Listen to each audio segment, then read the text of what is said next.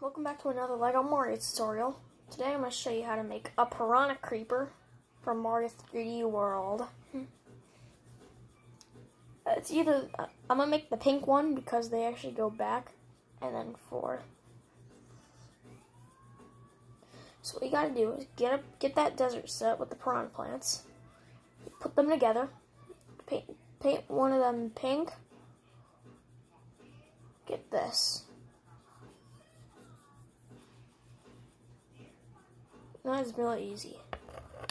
Thanks for watching. Check out my other ones like Captain Goomba, Hat Goomba, Ray Blaster, Rocky Wrench, Red Koopa, Chain Chomp, Boxing Ghost, and Kamek.